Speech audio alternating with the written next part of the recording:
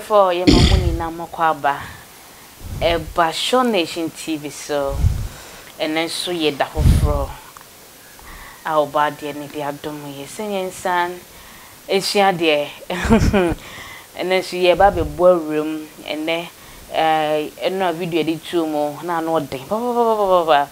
And then so jawum je tria to den day. Oh hey my feeling me din as usual. Me do fun komo ofia. Ai ti entwa ye ho tentem ye ba. Ye be sasen komo cheche.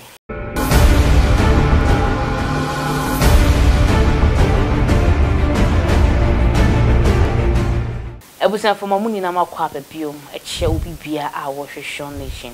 Sean. Hoy ma. And then see a new day. Ani. I'm quite sure say you be tell be bora the contradiction. As usual. Eno any book. Yeah, the book. Yes. So ya bo yes o be tire CS book. Enye ne. The books ne ye ken kan no. The book no. Ye di kan no. And don't mean sure. What's it? No, ni nyansa wa ko fie book. Book. Ena ka auto book na ka wawu.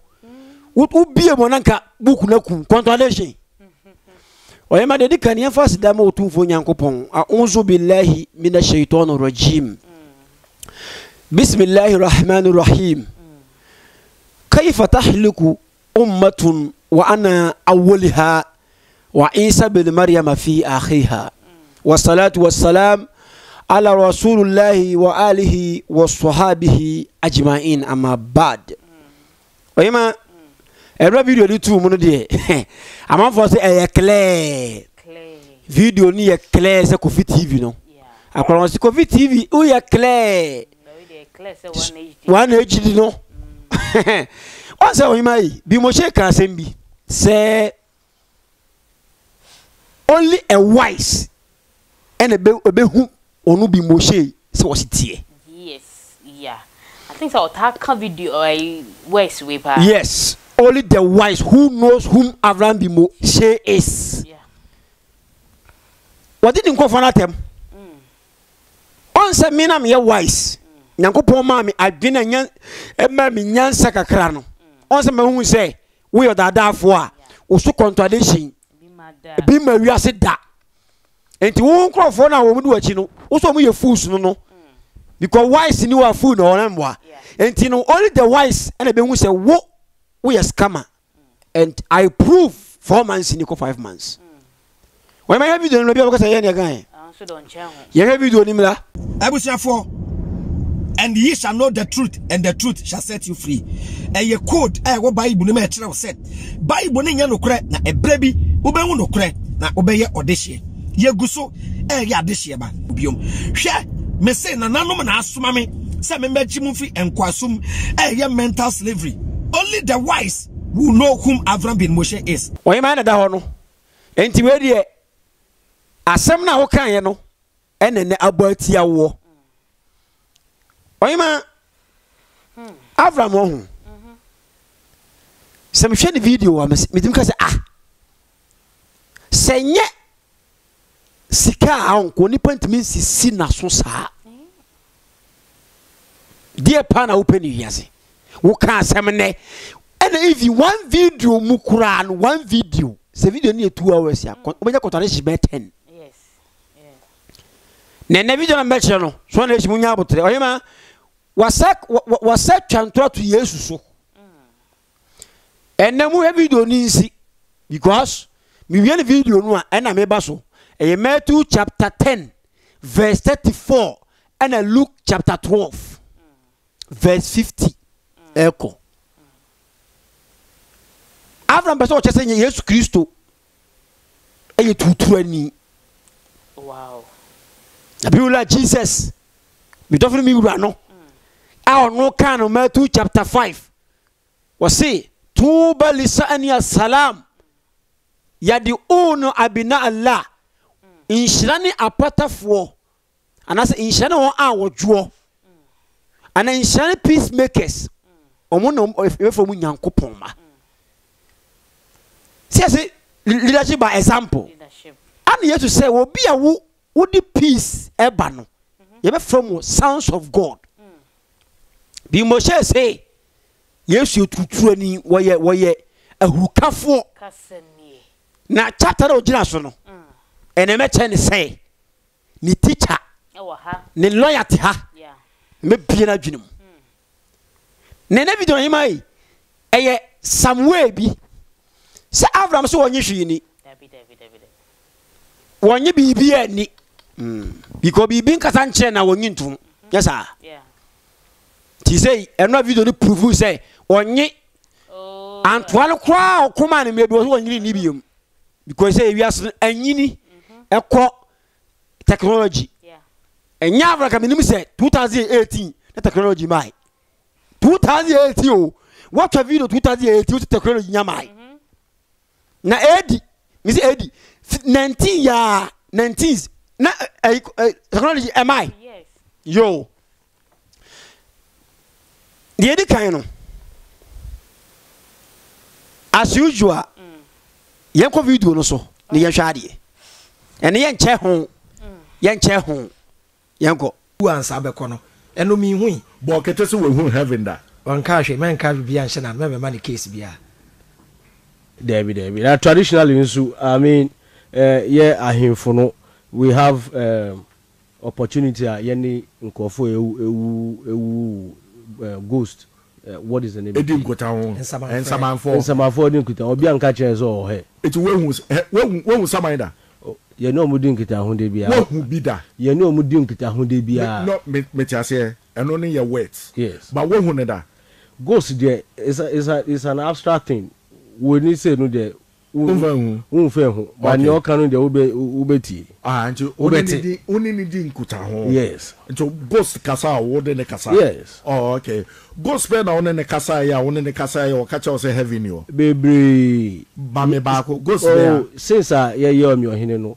ghost ye ni omo ana akasa more than 1000 me grandparents me 18 bibia you know mukasa obi anka say obi sa ne say heaven wo ho ye bi so bu ko ni e ha no no ka che no be kan nya say show hu yi bo obrapa ba on ka che say mi brew na wu wa mi wo hello mi wo obi sa ne say heaven wo ho ye bi sa no ba no so on ka che say owo hella o eja she no kromfo ko wi ade obeka kire wo say and then me first time am wi ade oyima Avraham weye Kingdom FM Accra enche kura video enu 2 months impo enensen ya ana one ohini bi efe no okete okay a oye Accra mpatamu ehene ana mu hia ho ba cho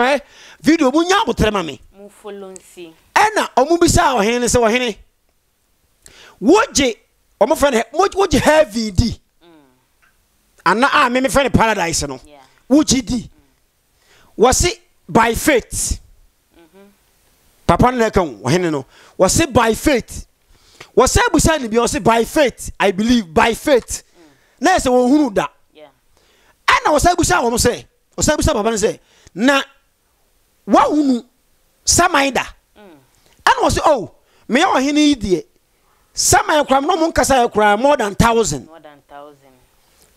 ana wo say ei wa hunu wo say dabi ye hu wo hu ni da Abraham say en samai frɛ mura muntie de yo Abraham say en samai frɛ okay o musa man ne say wo je hell di aye bunsam ja ye ka no wo se eno de wonyi ni na ensamanfo ne frɛ na omo nka nche ne so omo wo hell but omo ka che omo se omo hwe omo hu yie na so ka se hwe hu yie a ne ba bi o na ye enye shbo bra yie sampa so omo saman na saman ne ka che se bo bra yie a ne ba bi o na eye ma no ana okay we omo gidie na bi Moshe be desu ban bi edi a you don't need to trust bi Moshe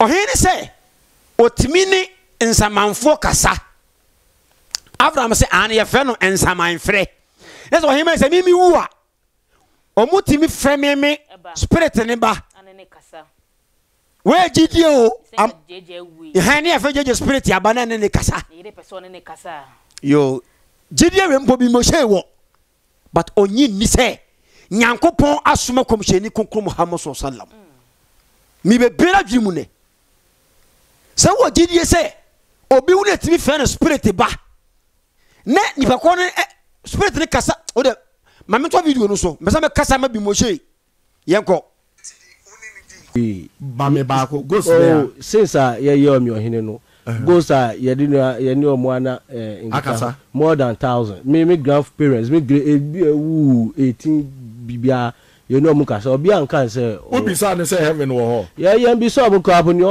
e ha no no ka che no be kan nya say hwo hu yi bo obrapa ba on ka che say mi brewu na wu a me wo hello me wo obi sa ne say heaven wo ho ye bi sa no ba no so on can't you say or hella or jayashino cromfo ko wi ade obeka kire wo say and then me first time am wi ade oh I didn't say so or grandfather what it and some ekoso papa no o say onyi ni enso mo kan nyina entro kwa o oh yes e yentro me the bible be chom say yentro but dey ma me pray we ni say me be say mo hu Avraham suban. Now, what say? Womuna, one kasa more than 1,000. No, was oh me great grandfathers. Oh, mu 18s. No mo kasa. And the host ni say, no, oma catcher was a bonsam jeni ho. Was almost freya. Almost young way who so ye. Ne momon kasa a jabi ho. Ahana Avraham Yankazai. Also Kasaba was a ensamanfe. What time chuku? Nambe hu Avraham suban ne bato bombo bruta contradiction mai samai e die ne Nyankopon kasa fa samai ho Bible man na Quran mu weye ahemfu ne bigidie I'm not condemn them but we religious people no and Nyankopon ma yakwankyere now wo so woni ayifo akasa nsamanfo akasa enti say da bia oni bi kasa okay yeto video no so anu ba no so on kan che say owo hella or jayashino cromfo ko wi ade obeka kire wo say and then me first time am wi ade oh I didn't say so or grandfather bibiesi wo fia mo to me solve mako friend when waba no one oba be boamu na asem na ewo honum no to me solve say onu waya bibi no wo hell ya okọ no obeka che o say me a wa frame me wo hell me bre wo ho enti sa djume ya na asem we am wa frame say me be ka mo asesa musubaya musumuwa mo be ba bi ba obeka che obi a say mo fa asundue ni odo ni good will na mo ye be a good person host through some punch was say wo man kan kire mo say hell wo ho o say oh wahin na kasa o say o mo asem bi si fie na ye ntimi nkan ene ye fam mo ba munti asem papa ne kan asem si fie no a o munti mun kan o ma frɛ saman ne me kama wo mo we look at the belief okay na saman ne ba ono saman ne kan kire o mo say o mo o haw mu yes na mom eno ase o so o mo hwe o mo hu yiye no muni asempa wasasi so one say it means who an ensign tieni say sama ne kan sa che ahemfo ne dia na it means who a unsa ma asotwe ho according to the ohini statement what na make no afei munti Avraham nya ma ohini so na me wo de wo se Nyankopon ni ho yenya nyamesom ne yenya adwuma nkompa sika niambe dig yema wiase wenye paradise yes yento video no so no ko obi amba ebe ka kire ye say pa biza ahimfo bia otena akonya su bia oni asika wo ho yes it's not about the money but otena akonya no so a akonya kase bebe ni black stool bebe ni akonya. Oh, okay. But only ahimfo a omo stood kasa omo ka che oso omo ni ghost any sign ninya it's a ban say ya mumu oh there so we are here there in the past no you have been prepared as a military leader nice one when you go Stankasa or cemetery da oh cemetery there nko monko Debbie say yeah money na adina ninya ofi. Oh, okay. Okay. It to be fancy say we busu ni be film na your friend akwete a o to be friend man ba na on na who friend and then necessary about let's in the casa the voice the voice now wow to be casa for bi mu for bi mu anyo no na be kasa ono no kasa but osi obi so anti obi be ba betina ho ti so ni mi Avraham say en waba en e bia yemfa se Kwame Nkrumah en ya friend no a oba be kasa mo be se Kwame Nkrumah na kasa nti enye voice na Avraham hey Kofi bi Moshe wema Kwabena bi Moshe Kwabena sama fe ko bi na onya nwia na ho na me fe ko bi ja kam ho Kwabena kwaku bi Moshe what Avraham so waga yeah papa de buse bisa wo hena na o se enti wo hena ya mu nsuo o se oh wo hena de wa ese military ya kasa ya nko patantokwa na sa wo ko ana o se na yede na mutunu mu no mu kasa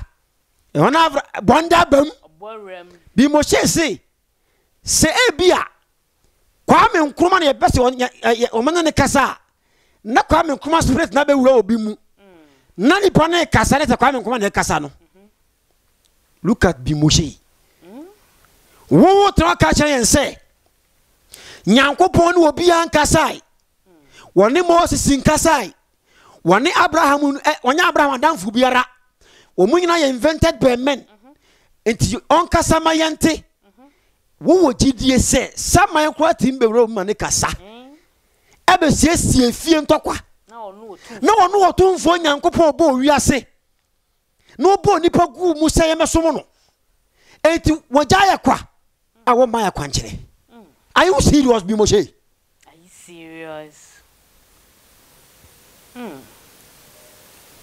Emma sure are you serious asemo ko previous video na hwe kwa na say story which video we cry it's not true it is not true to mo kanyina ya ntron but who is say a true man what and you believe in it what je say se mi wu a na asem bi si fia ye betima frame me spirit no a ko Nyankopon chen no Nyankopon say e beba me nchen de no tim ko gifi Nyankopon chen e ma ne be kasa he wo de fa na say ugidie ye ni watem wo ho wo ma mi wu a de bia ne be kasa o oh subhanallah o yidi bi pa wo don free wo nchen a de bia obokọ konfo no na kasa na ka Ghana fo na ebochi akokonfo no se me bese me na busua kasa na anye ya enti bi Moshe e na kiremu ya kire host no se ane ye be frɛ Kwame Nkrumah spirit abehye ye mu ne ye na kasa wo gidie we na wo kasa tie wo tumfo Nyankopon se ade na won kasa ma ye ntie you don't need him enam sika wo padinti oy ma yento video no so ono be coin no ni so no the spirit na be shemi so no are no dia kasa chi no akasa bebia bibi sha mo hwehwe amu no be point enti Avraham Ben yemfa ni say sisi a ma yema dwene say pese ye friend Dr. Kwame Nkrumah enti wo no beba be gina wana o beba bebia ye be friend no da bebia mbe ko say wulomo e me chere say wo hono ma o beba bi kwa beba bi wo oh wo jani o papa ne busa ne say se wo bi Moshe wo si Kwame Nkrumah ekra betimi aba na wakasa fa ni mu ana wo say enti ye kwa obo beba ho wo se hwan na beba hwan ya wo sa suro look at believer Avraham Ben Moshe ekura no we was abe set your religion nananam na soma wo se be ye free nkwaso mu mental slavery e no kan o yeah be ye free mental slavery nananam ankasa ma yante na wo wi o sa fa tie Nyankopon kasa ma yanti nti woni ho nananam no mo we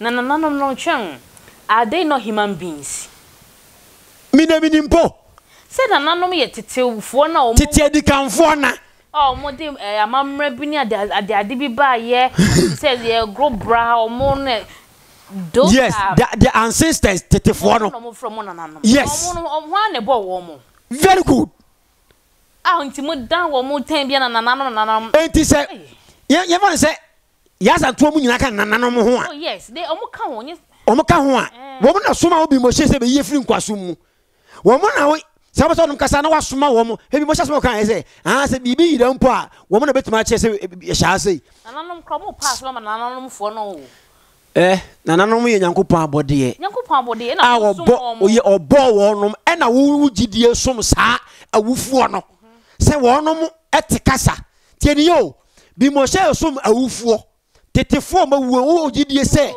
wo bom pa ya mo bete bibisi na se wo pese emu hu nukura wo tumi fra wo mo ba ebe hu nukure nyankopon de ono de te se no hu ye wo hi oyema tete sika o se obi nim ati asore e de no bia TV station mi nya bi obofo ati asore e mi nya bi ne mo so me kasa tia wo nom na ma kasa tia lo legend no me so menya nkrofo a wo mo so e wo saa gidie ni se nyankopon ni wo no mo be hwere mmadidi eni nti wo bele no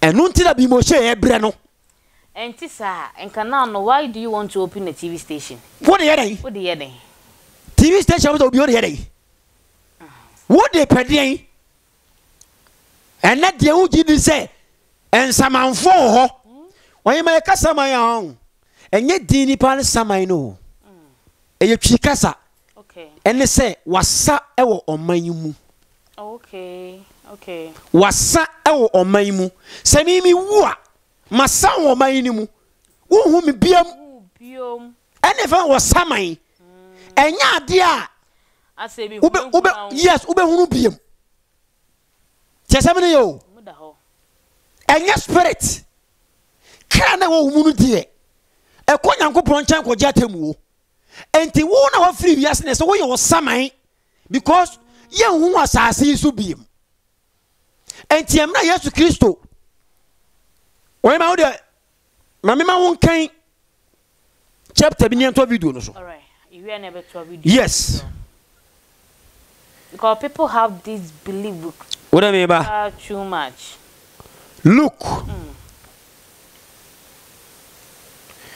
Luke chapter 24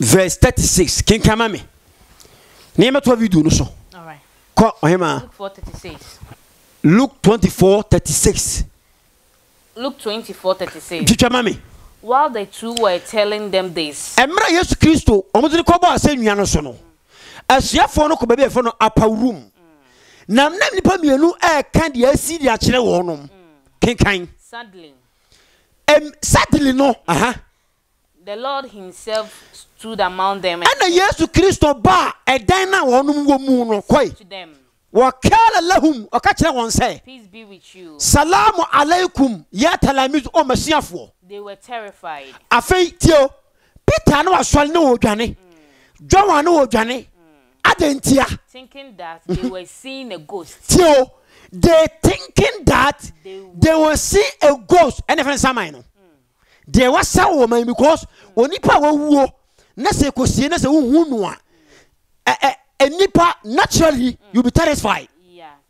terrified ubebohu why ma tsabe yo kenkan but he said to them wakala lahum ana Yesu Kristo ka kira won say why are you armed edi entina makoma atuo kenkan why are these doubts coming up in your mind edi entina adwena asoro solo makoma mu saa look at my hands behold and my feet me ba behold right. my hand and my feet onzulu monshe yadaya warijileya ko and see that was it is I myself inni ana huwa koso ko hema handle me and see feel me yes wait feel me and you will know For a ghost doesn't have flesh and bones. As you see me have. Yeah, as you see, I have. What? Husuni wanzuru. Handle me and see. Fa inna ruha laysa lahumu wa izamul. A spirit has no flesh and bones, as you see me have. Yes, Christo Chira one said, Menya samai. Men sign. It means me wui. Menyan free yase. And me be a massive for my animal. And ya me and my bano. And what was close to us, me video. He said this and shown them his hands. And to what the sun and the night and his feet. Kind. Still, they still could not believe. And yes, you have one, was yet is a master. Yeah. What about Diana? Causeway. They were so full of joy. I feel your maniaci, I am maniaci, as a muslo, kind. And wonder so. And a say one. Quay. So he asked them, what a year's Christo catch the one say. Do you have anything here to eat? Fakala lahum isa indakum hauna to'ama. More a janibi wa hametimi diana. They gave him a piece of cooked fish. Fana waluhu jusi'an min samakin mashiwi'in wa asalin wa akala qaddama to a man a piece of broad fish and honeycomb, and he took and he ate. Yeah. You know? And you can't say Samaya. A chess will be a woman free. We are sick or was or minimum. But look at how or Heno a church in the moon. Nabi Moshe no say.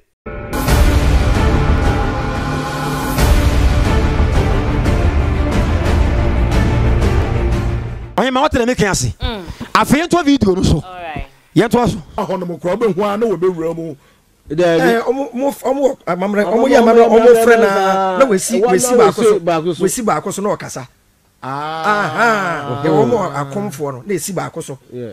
Tebio come to me kwa ye, obi wa wewu ne 1 week no. 1 week na we see obi so. No aka ni poku no. Yes. Nteba se akwa ye na ase no. Ah wonim say Avraham me kasa ni no. Esi me so a me kasa te de wewu na ye nim na nia na voice pepe.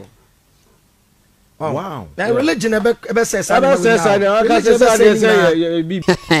why ma she concert bia bi Moshe di wo wie ya wode be sha religion say religion ba ye no e na sa no ma ni nyina no amanfo agyan me ba o papa ni busa ni say host ni say eti Moshe wo be ko bia na wo so oh ana say sama no ba o timbe wura obia mu e ma ne ka so da bi ulomo no ana konfo no ana ba darete oh yes wo ba darete se ko hye we mu na no ne nkasa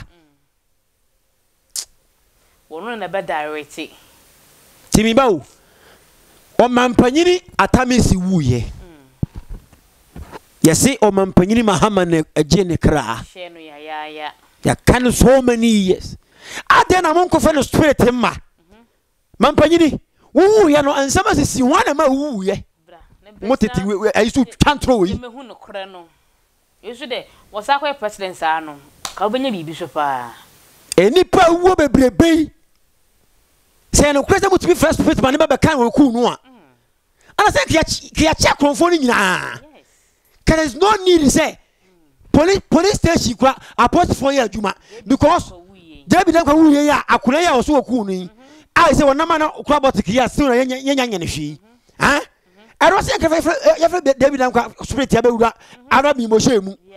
Nanka bi Moshe kasa, mini David and Quao, I call the cool me, Papa and so much go me kume, Contompo. Police for Namo, more GDA, let's all let you go about to Wanganye. Where did you? GDA Basawi. What you actually exerting Yamasom? Yamasom and Abe Nipa Brighty. Oh, party the religion at Atamunti. What's I do ya bata. So the commission Konkro Muhammad was say in Allah Rafiqun wa yuhibbu Rafiq. Nyanko point hotini no domam hotie. No be a wo gidie we kraw. E kraw. Say religion abese no. Say no ko gidie we papa na religion abese no ene nyanko po wadom ye papa because e gidi fon. Shonde Shimbo se hiti. Adibo high. Mo Avraham. She kakra. Mo Avraham nchechire. O GDA we say a religion e be say no. Na me ba o. Na o GDA say na eno video no was say on spirit bi ani no. The things afera me ba asem no so. The things I don't believe. Hwe this man me hunu su ni pata. Only you can expose him. Nobody oh me timi nkase me nko a. Yakopom mo obi adwene. But the way me see expose be Moshe no what the one e wo fon no. Wo dwene me ho papa. Wo bi a no video wo say ad when your spirit ni say you demons ne abayfo. Oh me I don't believe in things I cannot prove. I don't believe in things I cannot prove. Bibi papa to me me na my na to me. Bibi bone to me na my na to me. Things I cannot prove, I don't talk about them. Ti me hu be yie da. Ti say ube bisa say online so be yie before bi no betu aba ba kire mu a. Pacho ye bayfo ana open. We ye bayfo a betumi a comment na next week. Aba ba kire mu. Ade a woni hu prove no you can't talk about that. Then wo GDA say we be wait me first spirit na man wo kasa. Uhu mi da bayi. Kontompo nchechire. Me ba number 2. Wo si nipa wu ya. Isi na na rekaneti no. Aba. Why Mateo? Asmo kan nyansa bia ni mo. Nyansa bia ni asem no mu. Wo GDA ba ko ne say enipa wu ya no. Yesi na ya rekaneti no. Na spirit na be shin pa wo from. Tieni yo. Ne ya wona manaba out. Timi ba. Obi a yesi na ya rekaneti no. Papa ne say. Ti o papa ne say. Enipa awu 18s 100 years ago more than 1,000 wono makasa me but omono ya rekaneti omo na a spirit in the wo no ma still na mo from omo kasa no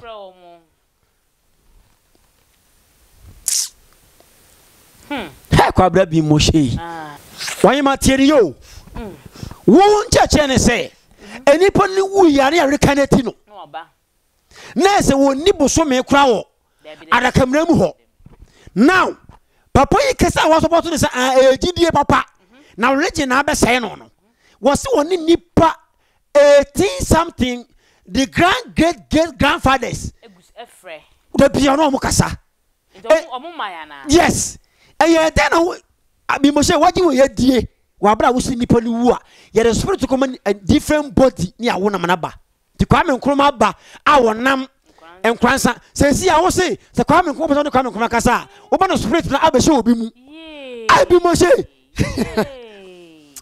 subhan me ba ye hwe video na wo say kwame nkroma ba wonam o nkransa no ye video ne mla ulom wo kromwa o de approach na ko ulom ne nchen o mo de so mo nim sunsu anamegwa o mo nim sunsu mu asem na ka chere say so for bi say nipa wu na okobesa ba na o pa ne che wo ya hwan o be chere nipa kra we kwame nkroma wa saba say make us say o mo say o Roberto say fi o say den na eva am say nkrofo kra am say nkranza o no wo no wa ba o no yes who no cry kase oni ahunji ni the entire yan kai na metro the entire yan kai your previous life wo be woni na ye kai yan kai no say ya ba ye kai say mabada na me na me ye we ya wo ka say kwame nkroma ni so no kwame nkroma anka Chris Bongo ade ba kwai no cast ko nya small why ma what you Moshe kwame nkroma ba won kransa aso obi anka nche so kwame nkroma ni a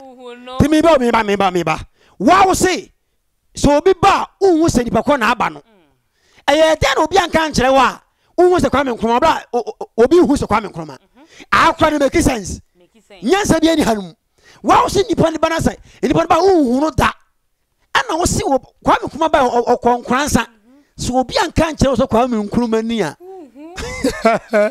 hey kwame nkroma na wanye ni free yasare kaneti na manazaba no afa kwame nkroma ben na efe ne saman yes efe saman na be sha obi Moshe mu obekasa na kwame nkroma ben nipa na so won kransa mudi nipa we yachi nipa na wasa ba sase so no wo fre ne saman mudi we yachi se majan yamesom ne yakasa na mudi atam me boa wo no wo se di matam megusu aboa because ohema se dua ho ekoa fi ni nkoda birim na se otene no a edene na ye wumpo na wo brese na Nyankopon allow on say onim ni nyina ano de onim de besi daachi nyina but on manipa option tieni wo de obi apema no ena wo kire wo say we ye kwan na etene no memfa kwan we so na se wonim na wadwen ne se saa kwan we no na wo befa so ena wo gidie bi wo desire bi se we na ye wa abra mi Nyankopon na ma kire wo se fa ha obi ntimi ntene wo da Chese video yi hwesem chechiri mu why useless. Oh yes. Yes. Kwame Nkrumah ba owon kransa. Wo sa friend cry be she wo mu. Oh friend cry. Why ma dey to video? We cry keke no. Common sense for etemosen. Etemosen. We this small show never remember. Okay, have video la. Prayer. But some guy be madafo boy dey sebe we eveni afeche me. Madafo boy be ne girlfriend. Ebe dan nchen. Na gen yare anadwo na o ma gen no edru na gen wu ye. Gen na wu. Gen so onye no ho ade. Nti ebusuafo so nim so be dan nchen. Ti eja omko frɛ police na ye chi boy. What happen na gen no eveni. Na ebusuafo so we dey ko police dey ba to omo so mo kɔ hwehwem. Omo kɔ voter. Ko frɛ gen spirit gen be ka bibia so no anka so yare e na oba guy ne nchen. Nti obedura na adwo no wuntumi nti boy ne po e na kopa eduro ma no nomye nti wu awagu no munjai boy no wa no fresh so hwe story bi a woka Mr. Solid Tyler so obi be ko fa girlfriend and a girlfriend wu ye e no be chi no e do mo chi no no e na o se anwonafo on se o mo potru anwonafo se wonom eye nkofo bu mu hu but they are human being like us. Edi enti na potrom so omo ye bi omu hu ase omo cry genuine cry enti emra omo ko voter no e no yom ko frɛ oba spirit no ka se da bi enyo ne ku me na emom eye minimadu na mu we entro ko toponi ko wa ninti ko ore awuna ni cry si na usro onye nipa go am for say lovely oni church we bi ka ho they are human beings, they are lovely people church le hunu se on se nensa masa one kan cha nko for se was wagu WhatsApp group no one common sense ku no because say what tontale no your business yes because some ya kan there because say what you do on social media nko tontale no wait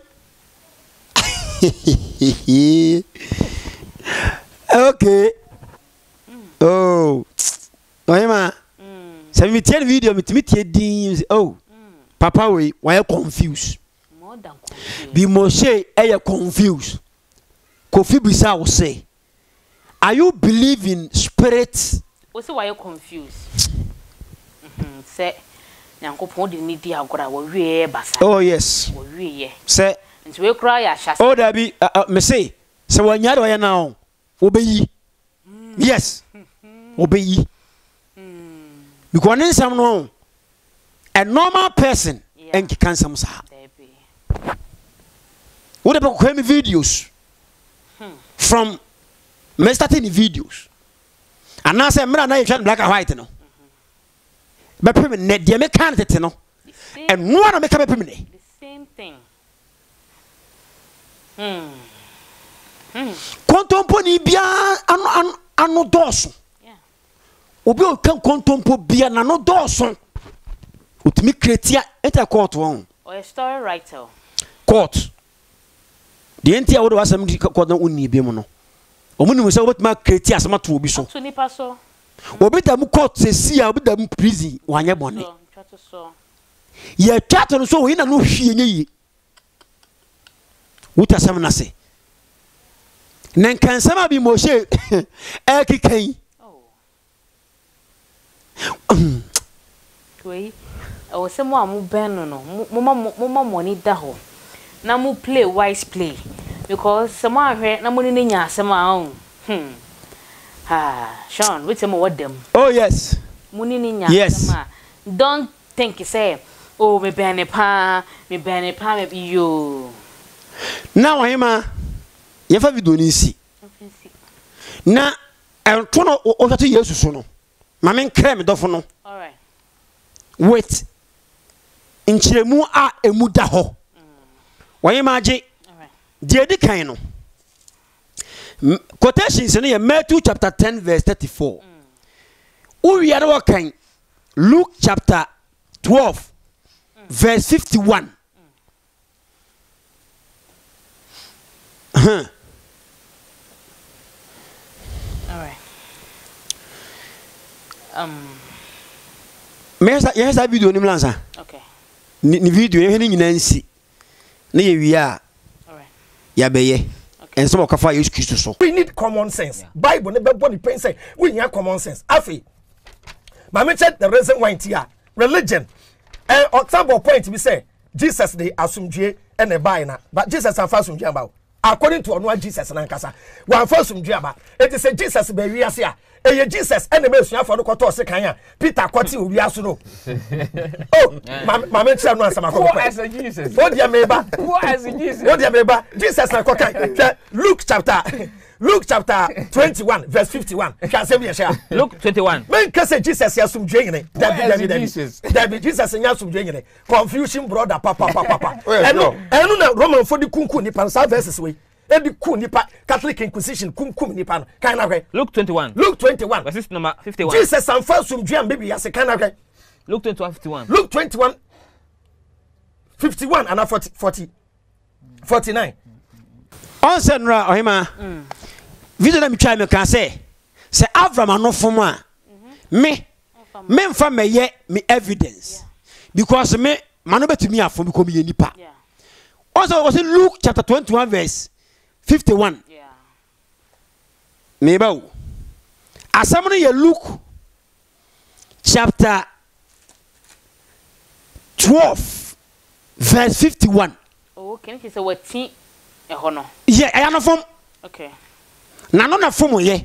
Etimi do ye I say Abraham abon wa ha. Ma nye justice. Yeah. Ento ono ankasa wakai ebe kotu no correct. Mini hasam be go Avraham anum asiwo. Me say go ire nipa na no fum ye na oba obi and anu afom me manu betumi afom right okay yento video no so me dika o mati ase say me to be Moshe as a brother but me say na dwuni ba fi Matthew 10 verse 34 Matthew 10:34 was man so sem dia so abasa so Matthew 10:34 way Luke 21 P black my book 12 sorry me trona 12 Into ko Luke there no ko Luke 12 but 10 number why when we kwatwa Luke 12:51 verse 51 enti wayema akwalate ne ho se mra o twiragu book no mu no ena wo yemfom so wen che se wabon e wa ha sei o se bebe because wabon no na wabon but ha meet me for news enti pese common sense from him say me boamo yes we I misquote because all trouble my mistake. Yeah. I feel no be kwa asem no so. I feel entie. Luke 12. But 10 number why? When we kwatwa. Luke 12:51. Verse 51. Okay. Oh, ti Christopher nanim ene Yesu yasumdwegene. O pengini bo point bi. Sankombe pene a. Yen treat sa topic no chana say me say obi ka ton so wabodam. Sa yereba so ndo yatabro no. E yabodam training. Omo pa yen treat ono chana. Ti ano de ma suggest people are kind. Luke 12:51. Luke 12 verse 51. Was him say me ba say. Jesus say, "Mun susu say me ba say." Me ma sudua asase so. Me Jesus me be ma sumdue wa asase so. Enti sa. Nemom. E papa mu. Me dem papa mu na bai. Oso an fa sumdue amba, o dem papa mu na bai. Emfansi kenkan ko wanim. Bachaw, ena be chen baby amen kenkan ko. Bibla to aso kan. Was na every ende. O say me Jesus efri ende. Efri ekromo nipa be no be di papa mu. Efie ni ekro ba akumu nipa be di papa mu. Na basa ni be no enya. Basa ni be no enya. Na be no ni basa enya. Nyankopon baby be wiase a. E wo so di asumdue na eba. Na obeke wiase nyina bom ana wo so di papa mu na eba. Matthew chapter 10 verse 34. Matthew 10:34. Matthew 10:34. Was man so me di asumdue abasa so. Mamu susu say me di asumdue ah. Na musi ese ebe wo ne ebe fa na asumdue nyene. Osimamu susu say me di asumdue na be wiase. Na asumdue na me de bai. Enya asumdue na me de bai. Na mom enkrante. Na mom me de enkrante. Enti enkrante o de bai no. Enye ba bia o tie na me begina so. Debi.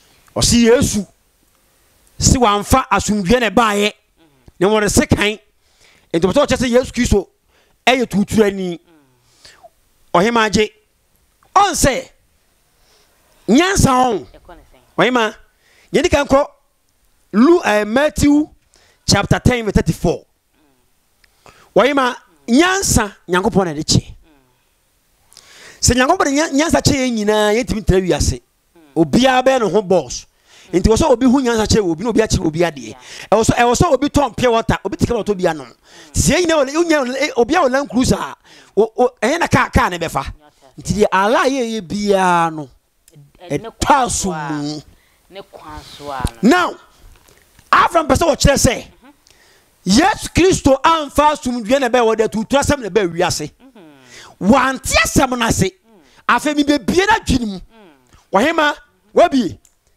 Luke 10:34 Matthew 10:34 Matthew 10:34 Jutamame. All right, do you not think that I have come to bring peace to the world?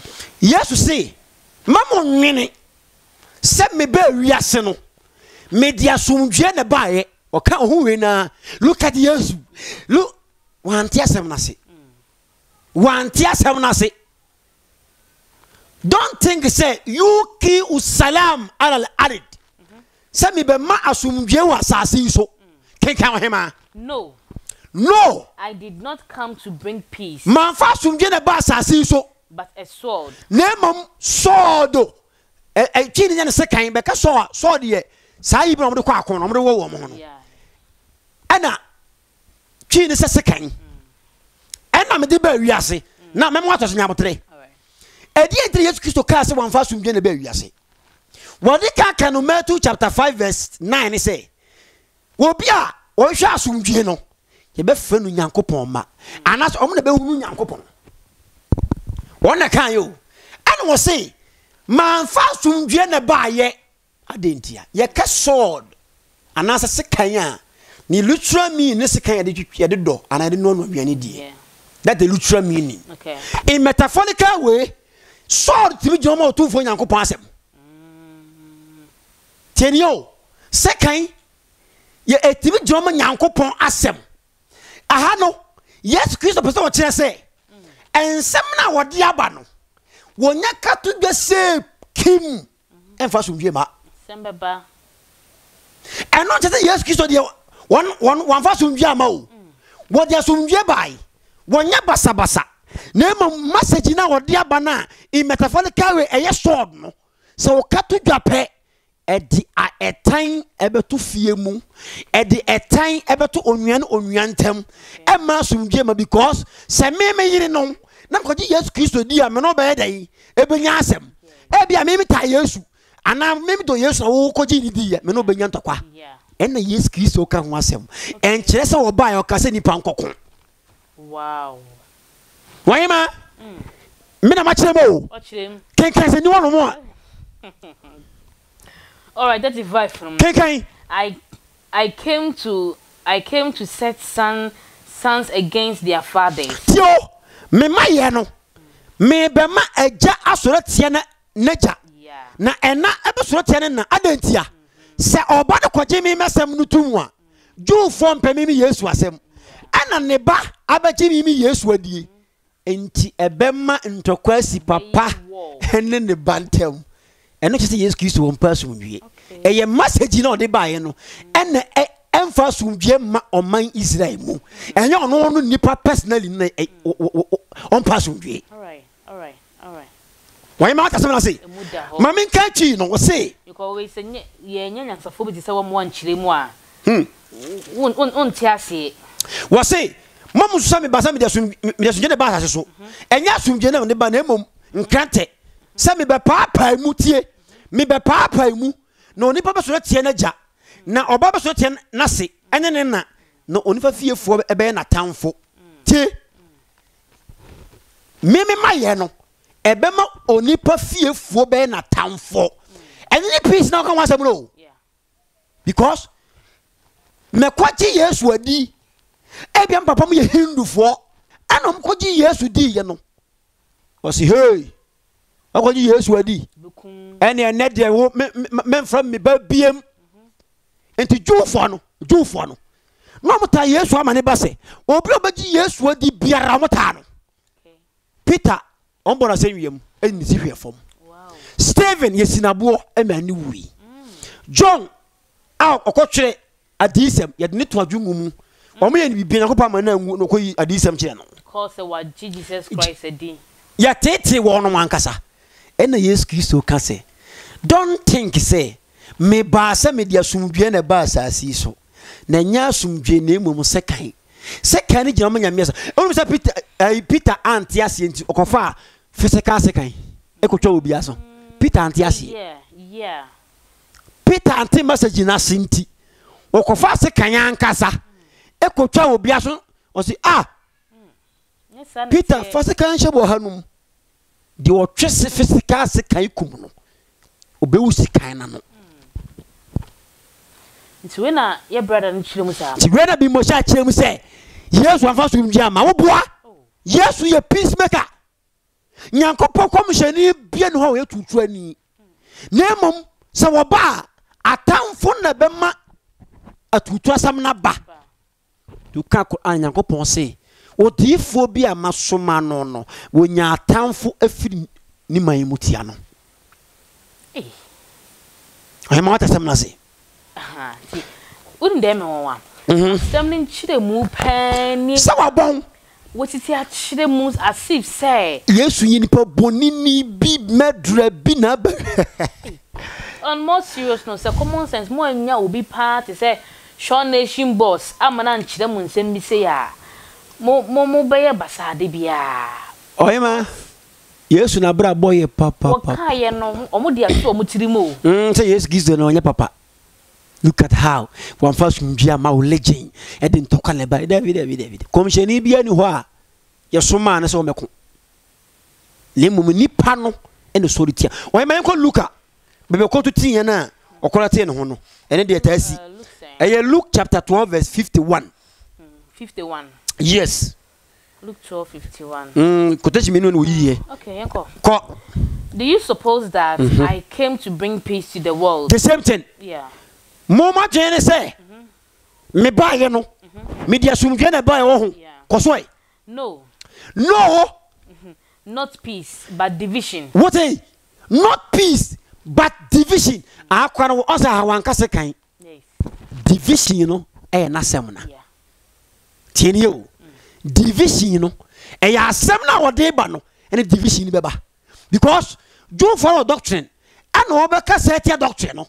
Enti onya kase Jewfo mo ne ye bone nye na se Jew ni be ko gini dia division na aba no. Division so di asem beba.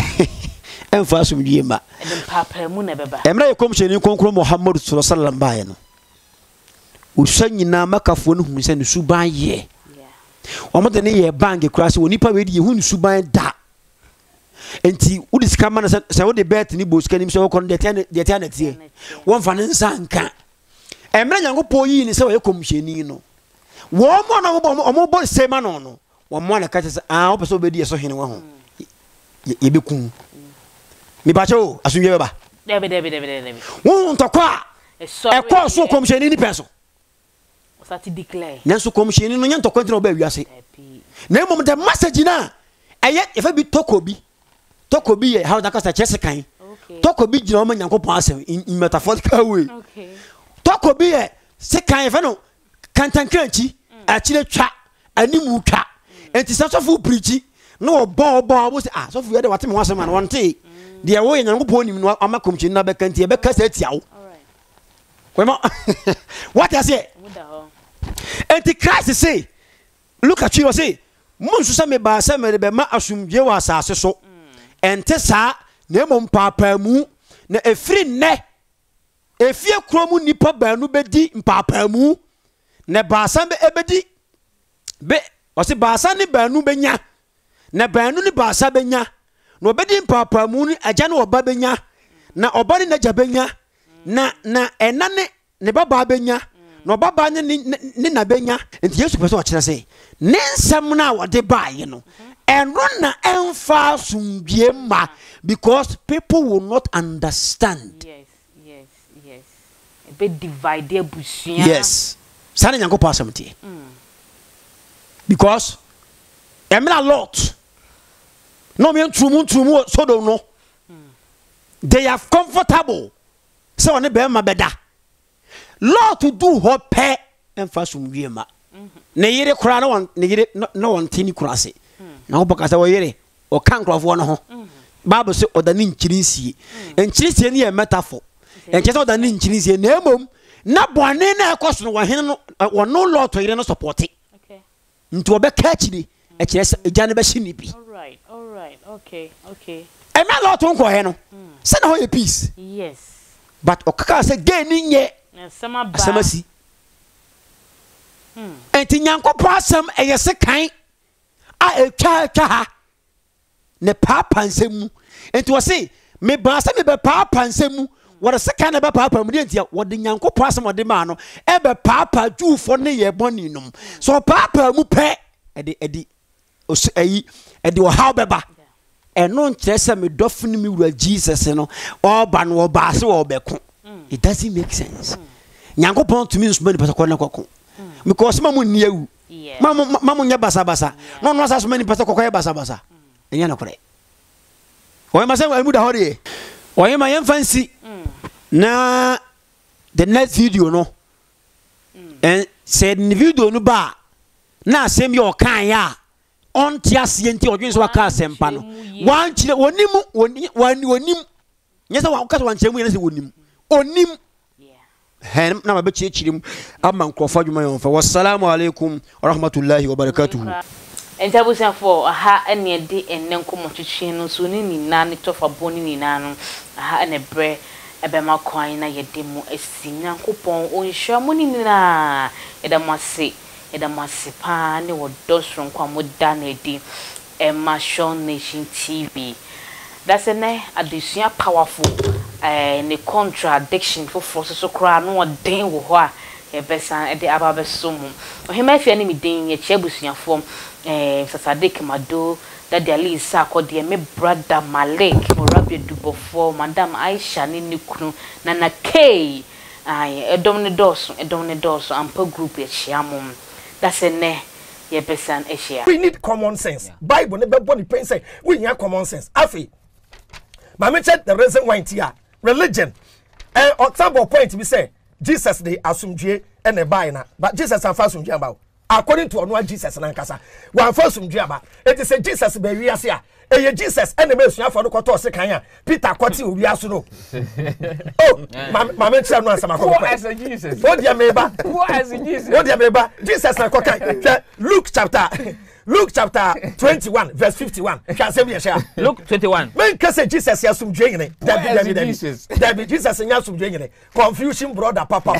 And no Roman for the Kunku Nipan, South verses way. And the Kunipa Catholic Inquisition, Kunkum Nipan, kind of way. Luke 21. Luke 21. Verse number 51. Jesus and first from Jam baby as a kind of way. Luke 21, 51. Luke 21, 51 and 49. Look, dear. So we look at look, dear. Matthew 10:34. Matthew 10, verse number 34. Matthew 10:34. What's the man who said just read about so?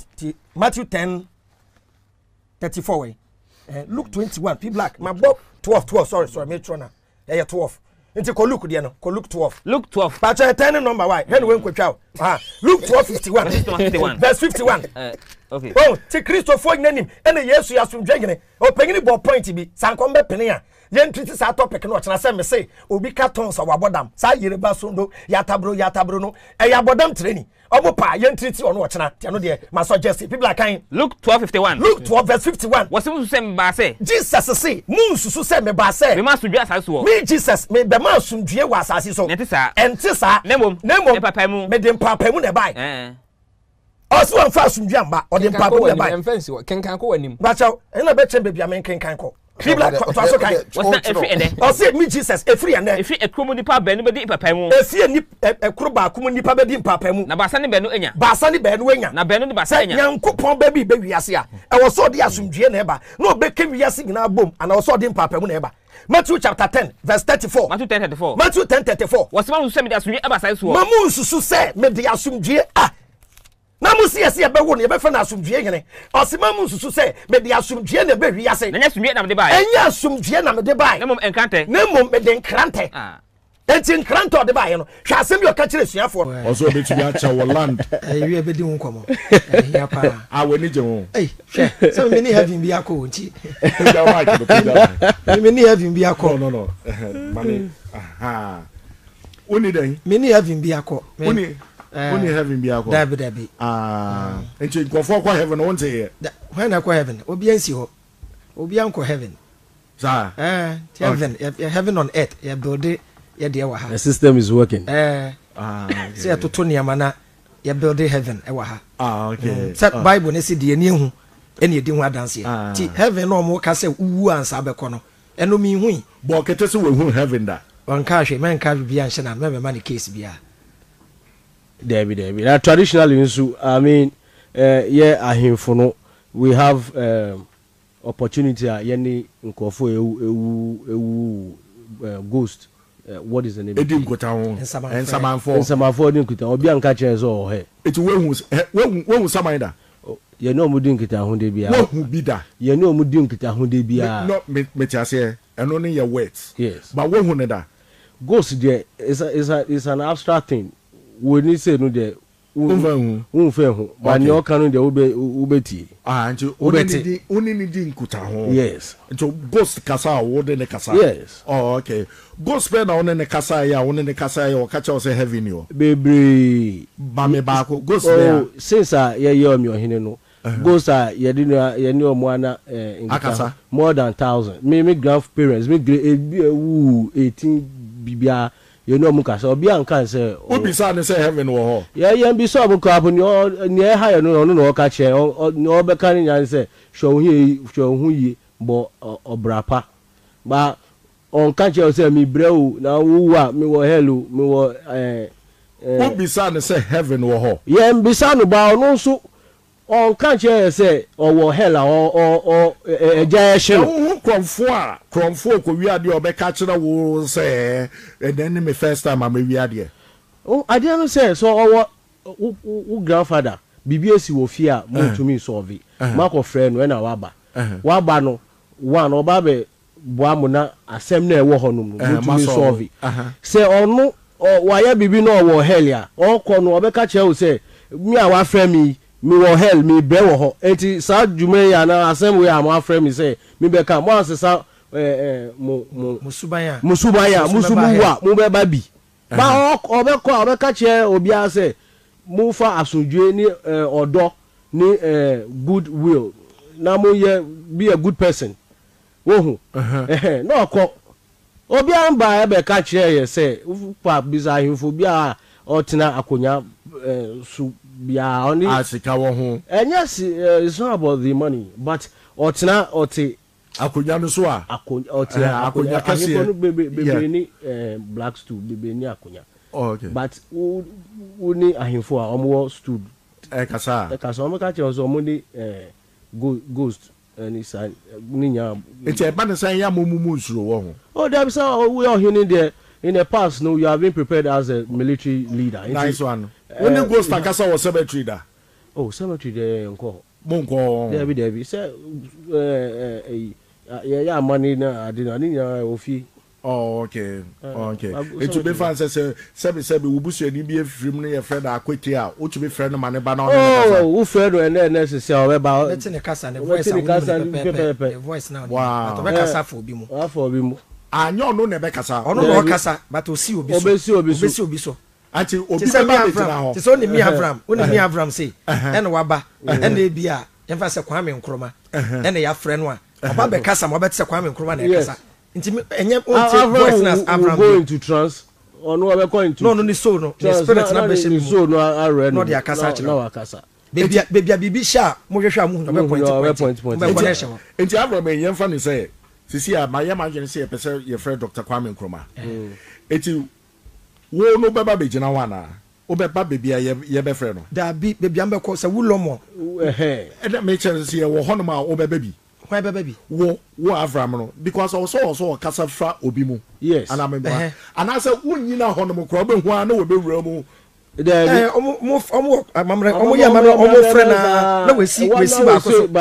baako so na okasa omo akomfo no na esi baako so tie bi okomutumi kɔ yie obi owewu ne 1 week no 1 week na we si obi so no aka ni poku no yes tie ba se akɔ yie na ase no a wonim sɛ Avraham me kasa ni no esi mi so a me kasa tse de wewu na ye nim na nia na voice pepepe. Wow. Now religion ebe say say bibia wo. Ebe say bibia wo. Yes. Religion dey pray o, pray. But some guy bi, madafo boy dey sebe, o ye Eveni afeche me. Madafo boy bi ne girlfriend, ebe da ne nchen. Na girl ne yare anajo na, o ma girl no edru na girl ne wuye. Girl na wu. Girl so onye no ho ade. Nti ebusuafo so nim so beda ne nchen. Ti ja omko frɛ police na ye chi boy what happen na girl no Eveni na the bush force we dey call police there but omo so omko hwehwem omko volta call frɛ girl no spirit girl no be ka bibia so no anka so yare e na oba guy ne nchen nti obedura na adwo no ntumi nti boy ni po e na kopa eduro ma no nom ye nti wu awagu no mu njai boy no wa no frɛ so social media ye mfa nto nchen I have a whole nation and a whole continent to elevate to the American I have a whole nation called Ghana and a whole nation called Africa to elevate and to enlighten. And I don't want anybody to joke with me and my movement. And I can be black na Yahuda, but my mom warning. Say, Obi onim, no them a common sense family, baby adrono. Me man name fan totroto. Me say, my mom be at here. Mate say, they be make creative groups. Me sramo. So ko join group be. Na group no, a common sense family. Na me ni mo a twu ho free. O ko join group be. Na because movement ma register common sense family. Ma ko register o ko join ekuo bi no obi ji usika be committee say me microphone bi e the common sense no e ji sika ene ma be bu ekuo no ene bi keka nsem bi enye sa na te people like odina yi wa hai ne dan ene no me to curtains man no ko trani dem obi anji obi secondary me nji obi sika me nji obi kaplendi nti ye to aso me ma ka kira mo me ji na nanom di ene me sa abosom ye adwuma anybody you go and sit somewhere and lie about me. The Roman and Dean. Now you touch now, near the Google form, Nananoma. Me jam every because every day I'm creating a Casano. Only a man on your way. No jam and Nanano with Yamame. Says Sanyan Kupon or Bible Nimono or wha. And yet he is not the God of creation. Or Yamin Ketuanibi. Or you're limited. Now Sanyan Kupon and Tuakra or Power Channel. Metro is here. May the Bible never show. Logic versus religion, but it is not easy. You put effort na build a business. Metia sesi ano adwumadinti. Baba bia be kwa kodru. Ti me salutu Yahuda baba de enhira na nanom ntawechi ewo adwumadin a woye wode boa M global ene wankasa wo ho ene CSF movement P black enso boa baso ene me driver set ene mo amake na me guessing na me teacher man why me guessing na mo do so wintim bomudin ba me da wonyina ase Pamela Brown manye kokko risk only obi be delay only men delay directly and na say wo fra Yahuda and a peke course Yahuda na peke course na only Yahuda delay wo ya rough and na say me do man toa din na baby antoa du besi no na one wasifo nyina de esi because tete no and that topic na ma start no think outside the box na mwure mu study said the entity akora bo ne bra yehwe wildlife abrofuni sunya konsu ase akohwe se the dolphins e behave akohwe se the sharks e behave ntia bibi for ye nsole kakra ne yehu se papa bi ani soro ba bibi amaye na ye ne enye bibi maye ho na akohwe de ano no se beyifuo wo ho se beyifuo ni ho I can prove beyi ba akohwe se antoa we mimi hu antoa da me ka kire me wose na me no di nkomo ewi ase no eye in ages age bi duru a ade bi atwam na ko first ye de anto edi bondua within 1 week na was start with effect and ye de anto edi bo bi do na da so na mo e bi entia ye free the age of the gods and superstition into the age of technology, information and knowledge. No would you say ye were demons ne about oh me I don't believe in things I cannot prove. I don't believe in things I cannot prove. Bi papa to me me na my man to me bi bone to me na my na to me things I cannot prove I don't talk about them. Ti mi hu be yie da ti se wo be bisa se online so be yie be fo bi wo no betu aba ba kire mu a pa ta wo ye be ifo na o pe wo ye be ifo a betumi a comment na next week wa ba ba kire mu Richard say God loves Abraham, he will soon repent. What is repentance? That could be one problem here. What is Timisro? Any bre, be enam, any be enam. And ying na baby asano, and your betty say your friend will be Yankopon. Nasan Yankopono, we peer actual prophet Muhammad. We in with the Ediatre prophet Moses. We in with the Ediatre Mary, Emma Mary, with Jesus. Sanya Betty. Nothing nano. Yembenya evidence be a say, Sabukui. I a friend of Bible and the Quran. And the idea say, Yankopon be ho. My memo be antias, yes, say, common sense family, enemy Avraham Ben Moshe, ni P black, ne Yahuda. No more with the chino. A binum say Yankopon yo. Ye Gideon said there is a creator. Our body never baby nearby. But we believe in a different concept of Nyankopon from wo. Nyankopon ye nimuno a difference in wo. Nyankopon na mimi nimuno oni obi no onye nipa. O Bible no crack say Nyankopon ye nipa. Na we diatro ana we nipa ba ana meboa. Nyankopon ye nipa. Nyankopon wo ho. Nyankopon bo soro ne asase wo ho. Aye nim na twedi ampon kwame. I be fe ne mawu ne nyonmo no. But the whole religion it was invented by men. They said the whole Bible, both Old Testament and only New Testament, and the Quran is invention. Allah no. And invention. And the God the Almighty God, the Creator. Creator na the but the whole religion, the supreme one the divine source are dear in free no. But the whole religion was invented.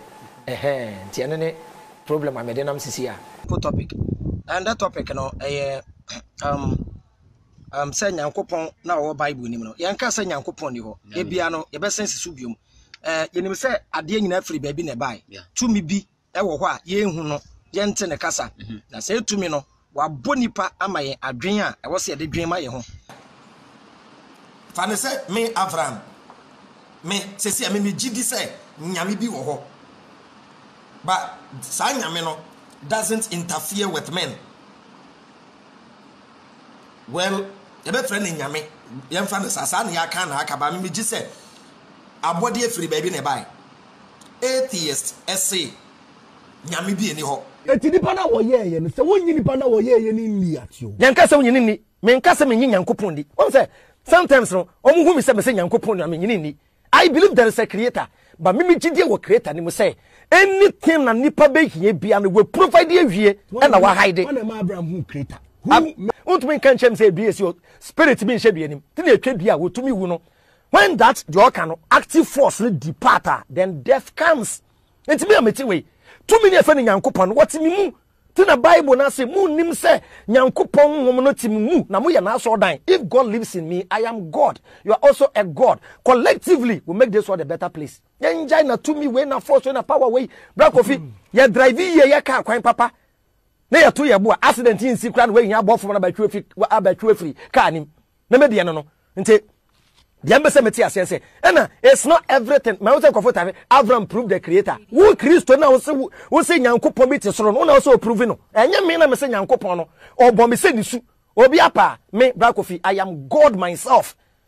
Wo pa Kofi akofa hwehwe na gina ahwehwe nanim. Ubehu obi ginim hwan wo a.